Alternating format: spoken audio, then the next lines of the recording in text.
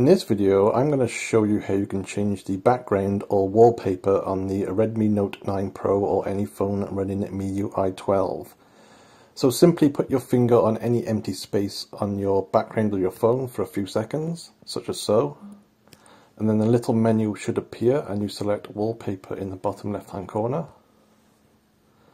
Then you have the option to choose local photos which are stored on your phone, photos you've basically taken with your camera. Or you can select pre-installed, and there's some pre-installed which you can just choose, just click on them and they will be added.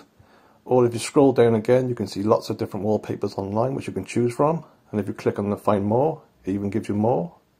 Again, just scroll, and you can also click on the categories in the top toolbar here. Again, you can search for different categories such as rain and more uploads. So basically just click on them when you want, such as this one.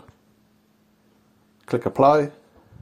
You can either set it as your lock screen, your home screen, or you can set both, so set both in most cases.